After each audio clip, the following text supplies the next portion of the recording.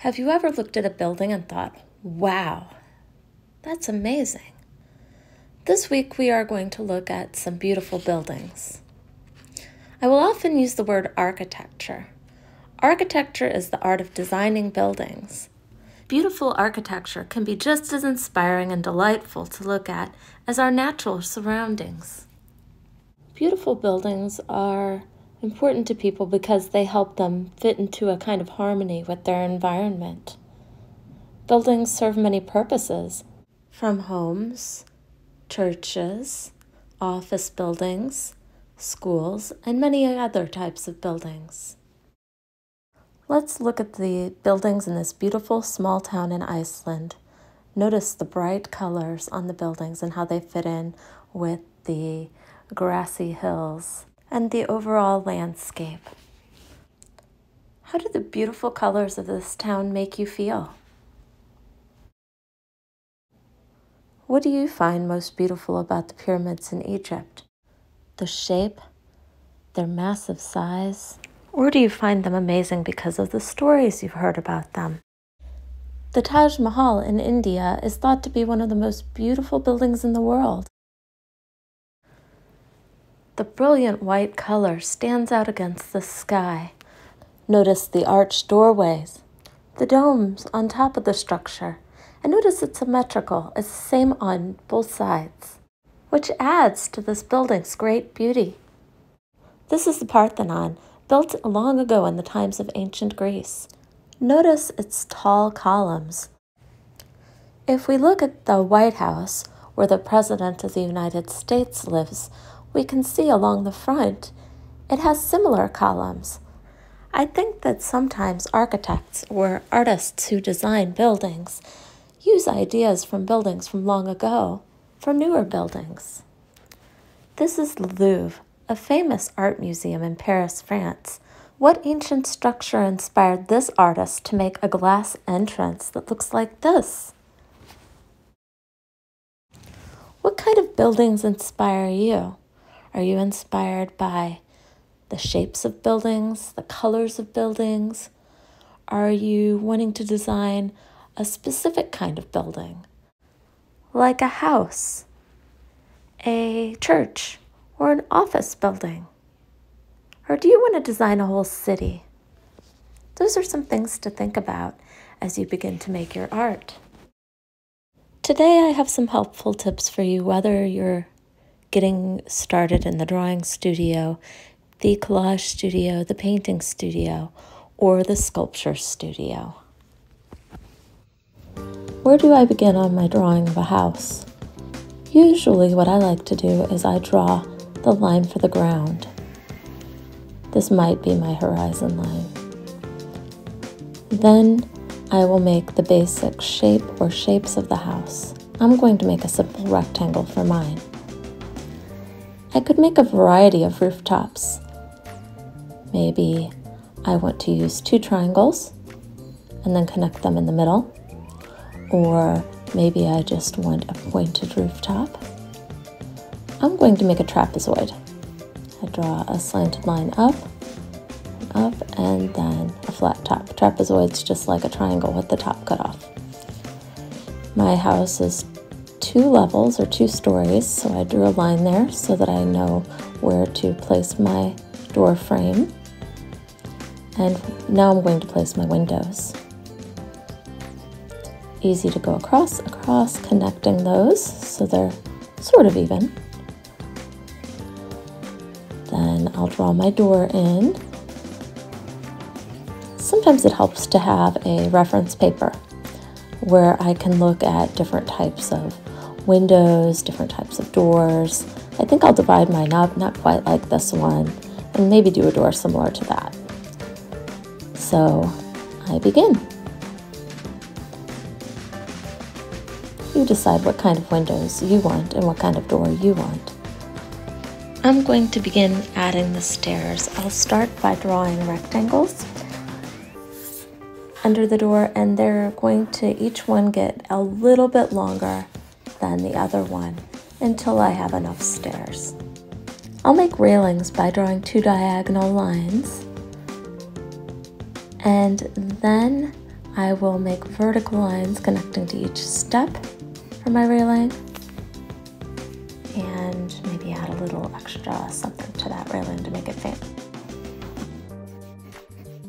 My home still looks very plain, so I'm going to add in some shutters on each side of the windows.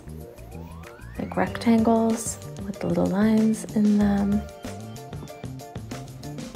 What is my house made of? When you're designing a building, you need to think about that and be able to show that in your drawing or painting or collage. So in my drawing, I'm drawing in a tiled roof. I drew some bricks on my chimney, and I'm making some stones at the bottom of my house on the foundation. My house is wood frame, so I'm going to skip draw to make the wood on the front of the house. And I want to add in some columns to make for a grand entrance. Remember that the environment your building is in is important as well. So I'm going to add a lot of detail to my background so my house becomes a home. You approach making a collage pretty much the same way as you do drawing. First, you decide what kind of building you want to make. For simplicity's sake, I'm going to make a house. And I cut out the large shapes first and just lay them on the paper. I made a triangle by taking a square and dividing it in half diagonally. I got a nice rooftop shape.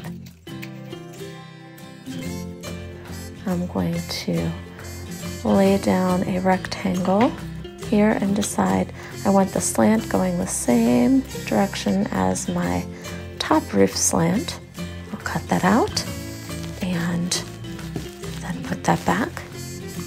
Okay, here's my door, and I have rectangles cut, one longer than the other, for my stairs.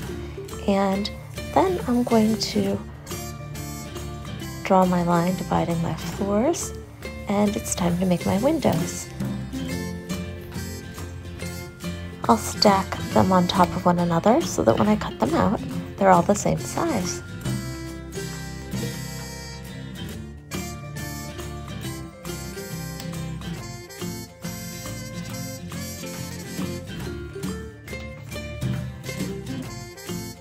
I'm going to use Sharpie and crayons to finish off my collage.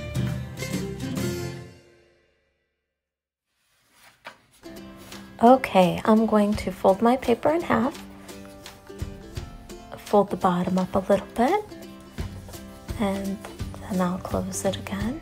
I want to make sure that both of my pieces match each other, that they're not different sizes. That'll be important in fitting my walls together to make whatever kind of building I'm making. Once again, just to make it easy, I'm doing a house. But remember, this is about beautiful buildings, so while homes are beautiful, there's also a lot of other kinds of buildings. Can you believe that this art teacher doesn't have any liquid Elmer's glue in her house? Well, believe it. So that's why I'm using a glue stick. It works, but I think that the regular Elmer's glue bottle is much stronger. This doesn't take as long to dry though, which is an advantage. However, I like my projects to stay together better.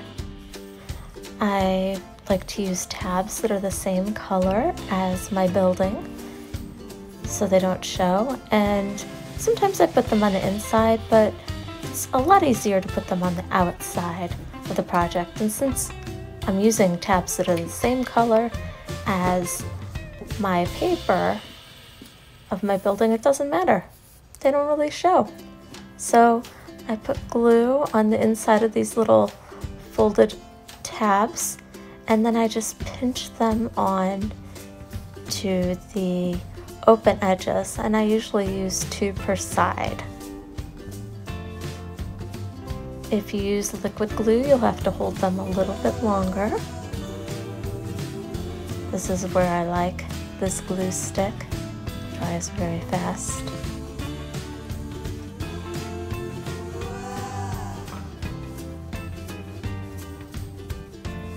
Okay, so now I have my 4 walls. I have them tabbed together on the side. Now I'm ready to add a roof. If you add a flat roof, you are able to make another set of walls on top and make your building taller. What I do is I fold the edges over so I have some built-in tabs. If I keep building up, I could build a tall apartment building or even a skyscraper this way. If I want to make a regular roof for a house, I can just fold my paper in half, and then I can make some tabs. And instead of putting glue on the inside of the folded part, I put it on the outside. So I'll stick them on like that, facing out, and then I can just pinch my roof right on top. See how nice that looks? When I make my doors and windows, I always draw my details on first with Sharpie before I glue them down. Otherwise, it's too hard to draw them once they're attached to my building. If you find architecture beautiful, think about what kind of building you want to make today. Have fun!